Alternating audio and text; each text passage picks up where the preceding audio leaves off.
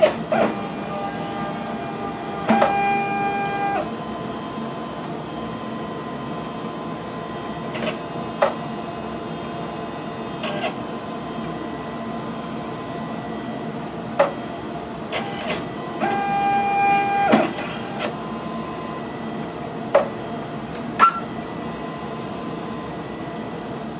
hear this noise and you wonder what is going on.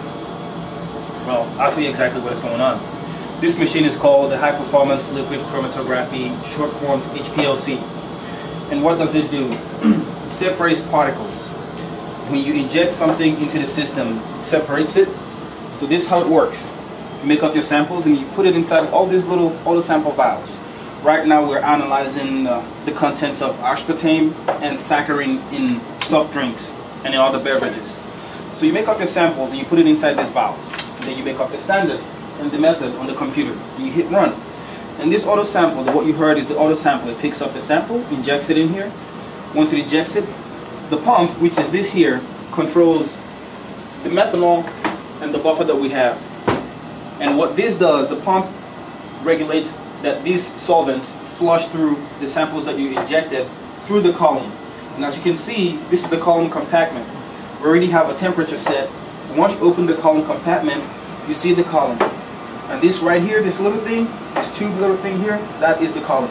And what it does, it actually separates what we have in there. It separates the particles according to their polarity, what is polar, what is not polar. And what we have here, this is a mobile phase, and this is a stationary phase. The stationary phase does not move. The mobile phase is what's moving. The stationary phase separates everything. And once it separates everything, it goes right through the detector. And when we get to the detector, we have a certain wavelength set. And at that certain wavelength, that's the only time that our samples can be detected. And once it goes through the wavelength, we get a detection. Once we get a detection, we get a nice little plot over here on the computer. And from the plot, we can determine the concentration of what we have. And as you can see, we have a nice little plot here for aspartame, or for saccharin. And this shows that we have saccharin was detected in one of the samples that we analyzed. Now you ask yourself, what is the purpose of this thing? Well, several of these soft drinks have several things: caffeines, artificial sweeteners, and other particles. And some of these particles are regulated by the FDA. And we want to know how much of these analytes are in these particles. And you look at things like Sweet and Low, Equal, Mouthwash, Listerine, Pro Health, Crest, and Scope, and you wonder what are in these things. And the thing is, you want to wonder how much saccharin or aspartame is actually in these things. And this machine shows us everything. How does it work? We make up standards based on the standards that we have. From the standards, we have a calibration curve.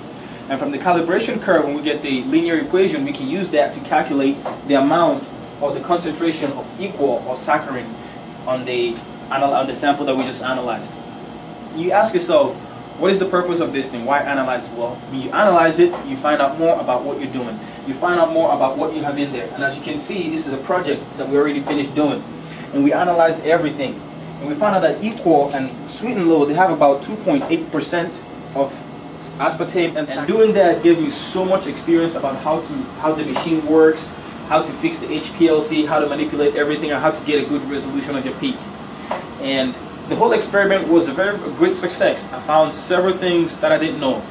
I remember when I first took chemistry, one of the teachers, Dr. Haas, was teaching me how to make a buffer, talking about it in class.